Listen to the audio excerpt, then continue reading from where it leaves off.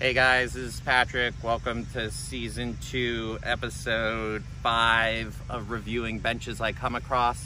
You know, a lot of people ask me, Patrick, why do you review benches?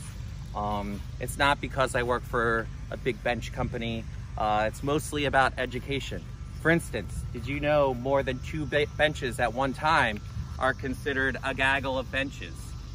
Right here we've got 4 with some sort of weird sacrifice thing going on in the middle. This bench definitely gets made fun of because it's different than the other benches, but that's why I like it. Aluminum, wood, all in harmony together. Now I'm gonna sit on it and let you know how it feels.